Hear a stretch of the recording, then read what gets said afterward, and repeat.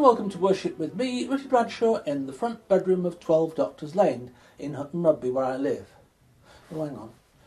Well, that's slightly ambiguous. I did not mean worship with me in my front bedroom. I mean, I'm in the front bedroom and you worship wherever you are, yeah? Not only would you not all get into this front bedroom, I couldn't even let you into the house. Nor should you call on me, as I don't know where you've been or who with, and it will be unnecessary travel, and there isn't that much scope for social distancing in bedrooms. They're not designed for that. This will be the weirdest and possibly most unsatisfactory Easter any of us will ever have experienced. But we are still going to say, Alleluia, Christ is risen. I didn't hear you. I said, Alleluia, Christ is risen. Oh, come on, there's a response. I say Christ is risen. You say he is risen indeed. Alleluia. Okay, let's try again. Alleluia, Christ is risen. He is risen indeed. Alleluia.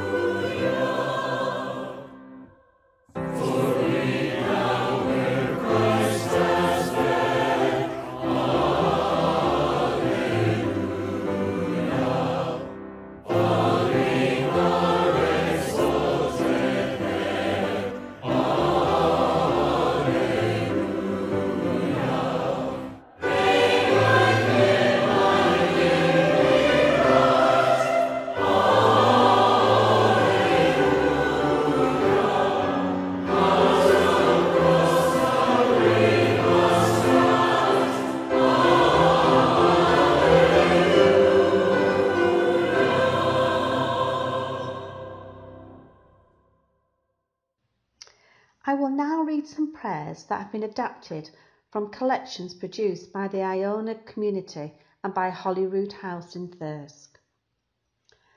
Christ is risen, he is risen indeed. Alleluia.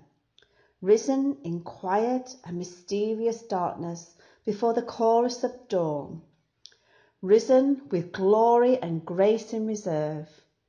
Risen to prove that violence is no solution, to offer us peace and life in all its fullness.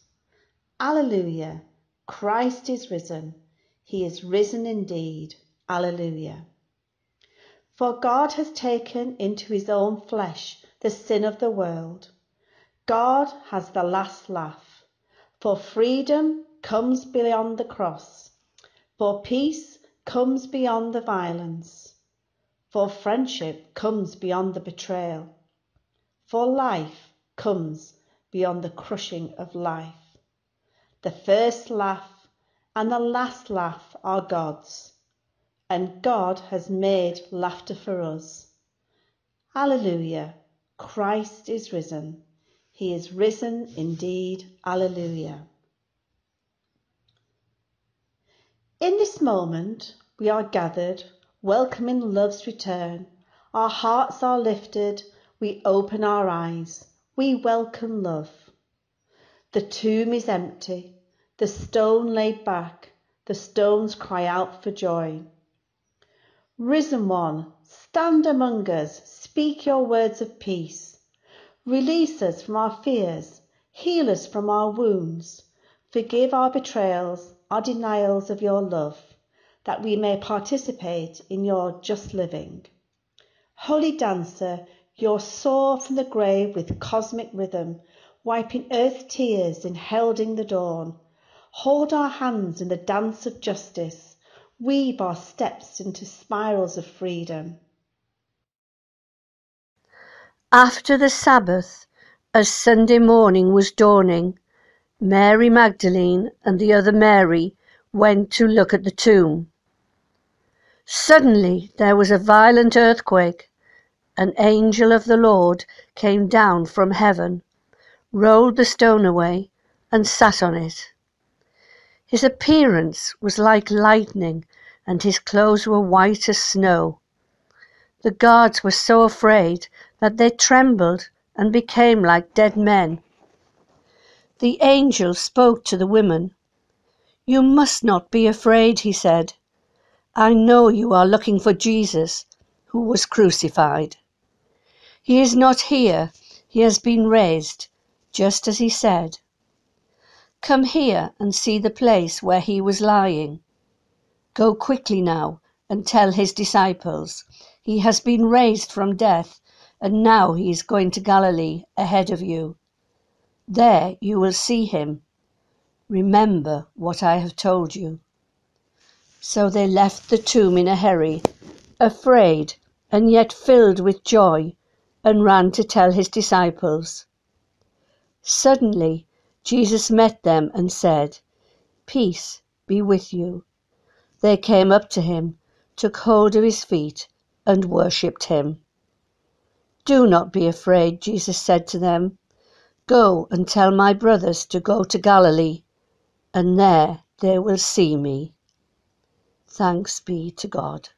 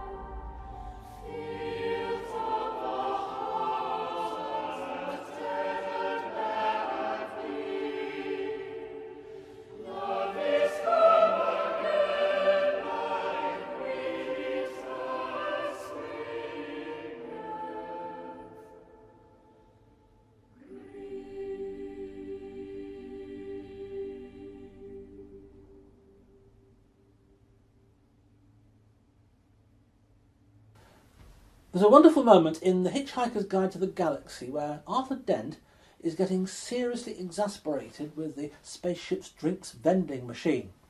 It is supposedly programmed to provide for him a beverage perfectly tailored to his preferences, but it never does. The liquid it spews out is always a disgusting, undrinkable goo. Is it too much to ask for a nice cup of tea? Apparently so, and Arthur despairs. Then comes a quote which meant so much to me it sat on my desk for years in a little frame. Arthur Dent decided to give up. Then he decided he'd be damned if he was going to give up. And he does eventually persuade the machine to make him some decent tea, having in the process compromised the spaceship's computing capacity so much it becomes vulnerable to alien attack. After Good Friday, the temptation is to give up. The machine has won, in this case the machine that is the Roman Empire. It has proved itself resistant to all protest. Jesus might have been innocent. The crowd might have been manipulated into shouting for Barabbas. Pilate's wife might have had nightmares, but never mind any of that. Crucify him and have done with it. It's as well not to argue with the kind of people for whom crucifixion is a routine way to dispose of enemies. It's as barbaric as any that have ever been devised. Give up and resign yourselves, people. The guys with the firepower, or in this case the nail power, have triumphed as they always will. What happened next is open to interpretation, but it's a matter of historical record that a generation later, a substantial number of communities, based on devotion to the one who had been crucified, had sprung up and were gaining influence. The church had come into being. The next bit always excites me. A little bit of calculation using the kind of incidental detail from Paul's letters that there could have been no point in making up shows that by the time of his conversion, less than 20 years after the death of Jesus, the church was already strong enough for a man of Paul's stature to consider it worth persecuting. That doesn't give long for the Jesus movement to have formed itself around the extraordinary claim that he who was dead now lived and was seated at the right hand of God. At some point, the apostles had decided they'd be damned if they were going to give up. The machine had not won. Death had not had the final word. There's a time and a place to dispute the historical accuracy of the empty tomb stories, and this isn't it. For now, I'd say this. I doubt if the efforts to prove that there was an empty tomb on Easter Sunday morning had ever borne much fruit. It doesn't seem to me that's why and how people come to faith. I've never heard it quoted in a testimony. We do ourselves no favours in claiming solid historical evidence for it, like we're all professional historians with no apologetic axe to grind, because what happens when you ask someone who is a professional historian? You get this. Historians are never going to make sense of these reports, unless, like some of those who first heard them, they choose to regard them as simply ludicrous. Nevertheless, they can hardly fail to note the extraordinary galvanising energy of those who spread the story after their experience of resurrection and ascension. Those are the words of Dermot McCulloch, one of the most formidable church historians around, who narrowly missed teaching me, or do I mean I narrowly missed being taught by him. He was appointed to the college where I trained for ministry the year I left. He calls himself a critical friend of Christianity, and compared with some others you might read from entirely secular historians, his is indeed a friendly judgment. So concentrate on the positive thing, he says. There was an extraordinary galvanising energy among those who spread the story. They were the damned if we're going to give up brigade. What made them like that? Dare I suggest, exactly the same reason that put the steel into Arthur Dent. The recognition that if you let the machine beat you, you have surrendered your humanity. Something happened within the experience of, it's thought, especially Peter, Mary Magdalene and the other key apostles, a vision. An invincibly authentic experience that made them say, no, Pilate hasn't won. That cannot be so. Jesus is alive. We can feel it. How does Paul describe the resurrection? As a sequence, not of events in Jerusalem, but of visionary moments. Times when people saw the Lord, knew he was alive, for which what we call evidence may not have been there. Some of those visions were a long way from Jerusalem, and those who experienced them could not have been along to check the facts on the ground. I imagine that most of you watching or listening would say that you believe in the resurrection, whatever you might mean by that. But let's ask what is at stake, and I suggest again that is not the contents of a tomb in Jerusalem. It's your sense, our sense, of who has won if the resurrection is not true. Pilate won. Force of arms and cruelty won. The popular vote, give us Barabbas, won. The conniving Jewish leaders won. Money-grubbing, treacherous, manipulative, deluded, or whatever it was, Judas won. The disciples ran away, making the victory of all those malign forces all the simpler. The good men who did nothing so that evil triumphed. You know the saying. And the losers were justice, a vision of a transformed world, human liberation, kindness, everything that Jesus stood for, healing, forgiveness, generosity, service to one's neighbour. All those ideals got crucified with him, and they did not rise from the dead. You don't believe that. I don't believe that. But imagine that you did.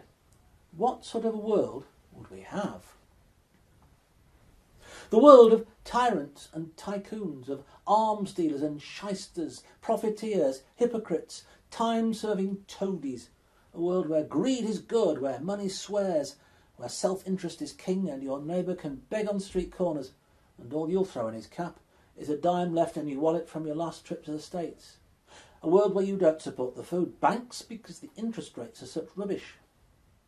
That's Pilate's world, Judas's world, Caiaphas's world, Herod's world, Hitler's world. It's North Korea, maybe it's Putin's Russia, the world of a few other populist autocrats one might mention. And not only do you not want that world, you cannot live as though the world is like that. You cannot consistently live as though the resurrection is not true, but you can live as though it is. And most of the time, most of us do, even if we don't necessarily make that connection. We live as though mighty empires always get up themselves and topple, as though greed is rather pathetic, where when the king of self abdicates in favour of the king of love, you wonder why you didn't do it before. Right now, to be duly topical, as I think we must be, it feels like the machinery of lockdown is a tyrant, but we know why we must surrender to it, and that it's only a temporary measure put in place to help us defeat a nasty little enemy called COVID-19. For some, because of the hardship this entails, loss of freedom, of security, of human contact, there may be a temptation to give up. But then we say no. We're damned if we're going to give up. We can see this through and we'll do it together, using all the tools of virtual communication that some of us have had to learn fast. We can only live as if resurrection is true, because otherwise there is no life. We are coping with the virus, cruel as it is and harsh as the restrictions are. There is a wealth of humour bubbling up as one of the best defences around. Tyrants cannot bear to be laughed at. The story that we tell ourselves, to one another, to our children, is crucial. And here's a story that many believe. 13 and odd billion years ago, space-time went bang, and as it so happened, the result was a universe in which there was the possibility of life emerging, should conditions on a particular planet be favourable. On this planet they were, and we're here. But on the cosmic scale of things, human existence has only been around for the blink of an eye. In a few billion years' time, not only will we all be long gone, so will the Earth, because the Earth will have been gobbled up by the Sun, expanding into a red giant before it finally dies and goes cold. Perhaps the whole universe will die and go cold, or it might go into reverse, collapse back into itself in a reversal of the Big Bang, the Big Crunch. When I last checked, scientists weren't sure which of those scenarios is the more probable, but they won't be around to tell you, I told you so, if they guessed right and someone else guessed wrong. Now, if that is not only the story, but the whole story, then our straits are direr than I know how to convey. Among other things, it implies that the emergence of consciousness from the evolutionary process is the cruelest twist of fate imaginable, because it's created a race of beings who are not only part of a mindless cosmic drama that no one is watching with no proper ending but only infinite darkness, but who know that. Oh God, spare us such knowledge, except that on that premise there is no God, or not one who loves us. We are stuck with this affliction of being aware that one day we will no longer be here, or anywhere else, and there is nothing we can do to change our circumstances, although alcoholic and other escape routes may be guileless. The cosmos is itself a mindless machine that calls every shot there could possibly be, and you can't live as though that's the whole truth. You'd go nuts. But you can live as though the story needs to be filled out and has been. As though we are, despite all the horrors, pains, unfairnesses of life, we are meant well towards. I can live, I can function well on the basis that that is true, but not if the universe is mindless and our minds are just chemistry. What that well-meaningness ultimately means for me and for all of us, we cannot say, but I trust it, and that's why I call myself a believer in the risen Lord, and thus a Christian. Resurrection faith is God's yes but to Roman cruelty, to the apparent finality of the death penalty. Yes, you killed an innocent man who preached a life-changing message, but if you imagine that's the end of it, think again. You cannot crush a vision by executing the visionary.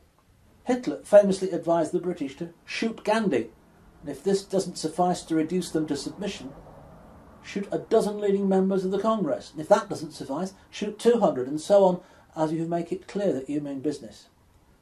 Doubtless Hitler would have done, but we may be inclined to doubt whether that would have destroyed the Indian yearning for independence. I dare say there's now a price on Greta Thunberg's head, but does anyone suppose that assassinating her would do anything but redouble the strength of the movement she not altogether intentionally started? Cruel empires fall as they overreach themselves and run out of energy. Hitler's dream of the 1,000-year Reich was doomed by its grandiosity, and his policy of indiscriminate bombing did not ultimately destroy morale, but hardened the Allies' resolve to see him in hell.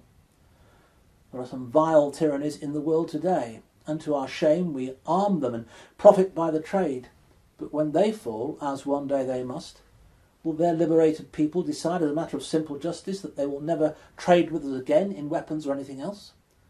We are called to live justly, not profitably. And there are those in our world who need reminding that there's a difference. Remember, remember, says resurrection faith, the tyrant's days are numbered, even if you personally will not live to see their end, even though, like Hitler, like Mao, like Stalin, they may kill you by the million. They cannot kill the hope of freedom. So don't you throw in your lot with them now, while they are in the ascendancy. Here's the message of resurrection. Love calls the shots. Love thumbs its nose at tyrants. Love gets beaten up and comes back for more. Love is like Kenny in South Park, who gets killed in every episode. He'll be back for the next one and get killed again, but that won't stop him. Love won't let little things like death and torture stand in its way. Machines don't win, whether they are political machines, economic machines, ecclesiastical machines, and yes, the church has, in centuries gone by, taken on machine-like qualities. So don't be their servants.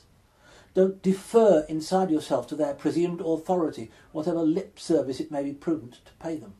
Be damned if you're going to give up, right? Future times may call for plenty of resistance to the global machine that seems to prioritise economic growth above the survival of the human species, without which there won't be an economy at all. But hopefully, as I said last week, we may be learning from the pandemic that there are sacrifices worth making if something crucial is at stake, like our health service or our future on this planet. The machine must not win.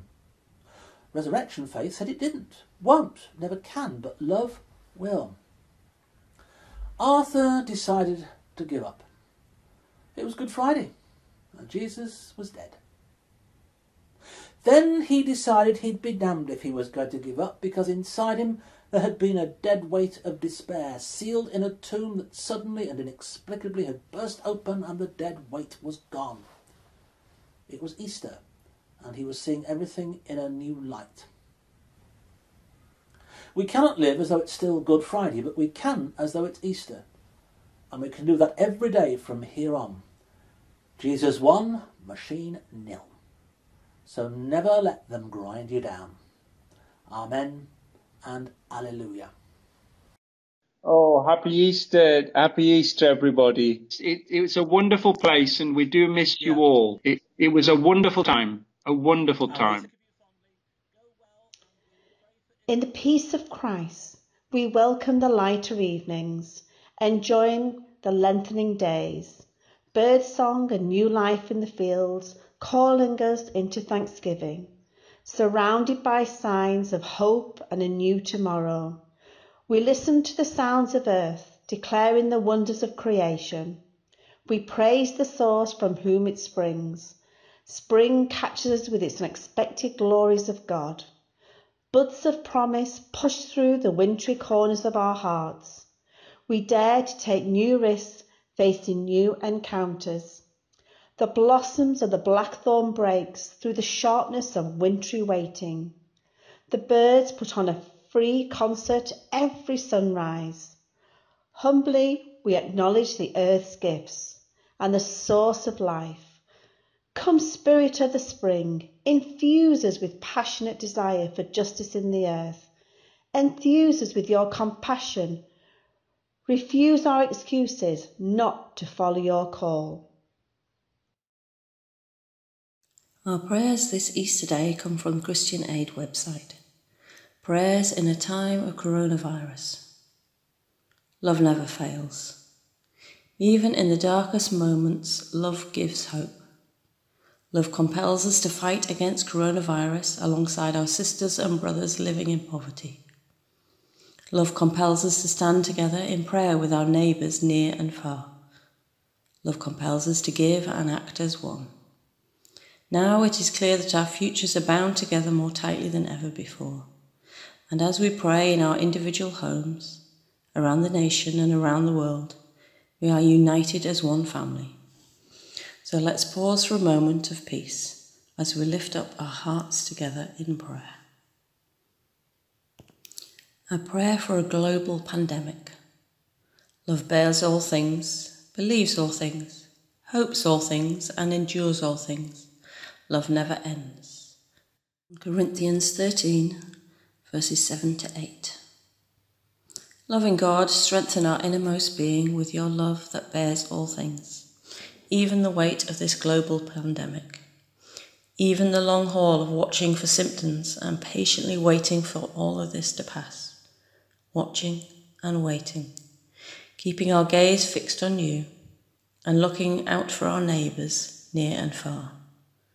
Instill in our shaken souls the belief and hope that all things are possible with your created love, for strangers to become friends, for science to source solutions, for resources to be generously shared so everyone, everywhere, may have what they need, that your perfect love that knows no borders may cast out any fear and selfishness that divides. May your love that never ends be our comfort, strength and guide for the well-being of all and the glory of you, our Lord. A prayer for the Church. May your love that never fails strengthen the weak, encourage the fearful, calm the anxious and heal the sick through your Church, your washed hands and feet on earth, distant but still present, virtual but still connected, apart but still helping. God, in your mercy, hear our prayer. Prayers of thanksgiving and intercession. Lord, we give our thanks for the health workers tending the seriously ill, for the scientists working on a vaccination, for the researchers analysing data and identifying trends, for the media outlets working to communicate reality, for the supermarket workers, hygiene and sanitation providers, for the good news stories of recoveries and effective planning, for the singing from balconies by lockdown communities, for the recognition that isolation doesn't need to mean loneliness, for the notes through letterboxes offering help and support, for the internet and telephones and technology that connects, for the awakened appreciation of what is truly important. Thanks be to God. For those who are unwell and concerned for loved ones, for those who were already very anxious, for those immune suppressed or compromised, for those vulnerable because of underlying conditions, for those in the most at risk to coronavirus categories, for those watching their entire income stream dry up, for those who have no choice but to go out to work, for those who are afraid to be at home, for those who are more lonely than they've ever been, for those who are bereaved and grieving. God be their healer, comfort and protection. Be their strength, shield and provision. Be their security, safety and close companion. And raise up your church to be your well-washed hands and faithful feet, to be present to the pain and to respond with love in action, if even from a safe distance. God, in your mercy, hear our prayer. A prayer for times of isolation.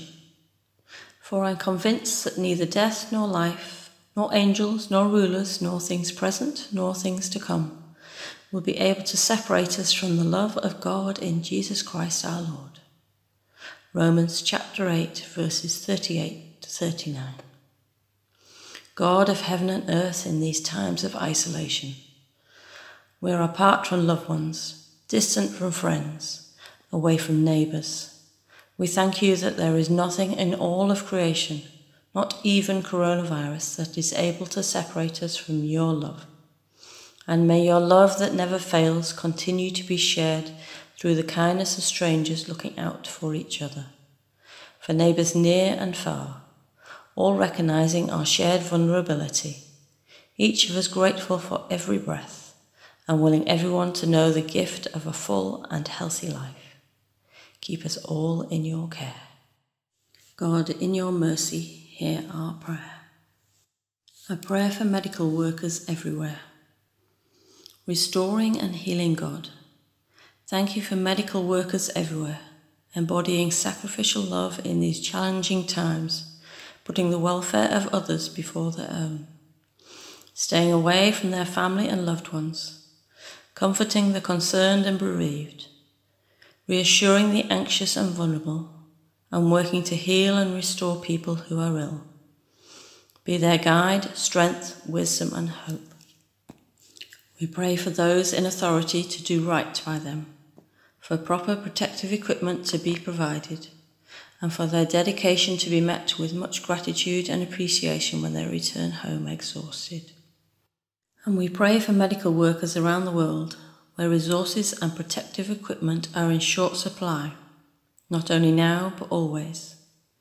May these extraordinary times lead to deep and necessary changes in how our world works, resulting in a genuine effort to address the profound injustice of life expectancy be determined by geography, to awaken us all to the reality of how connected we all are, and to work together to create the community and the world we all want to be part of.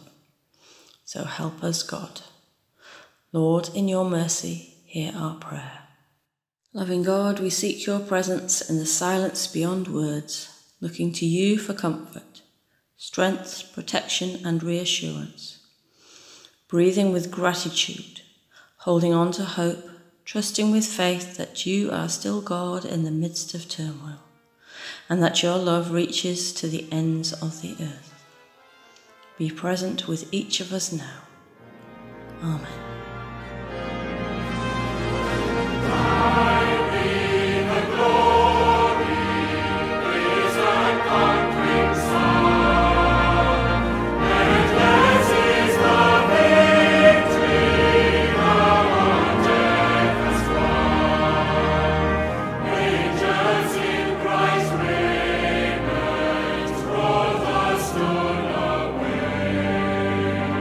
Let the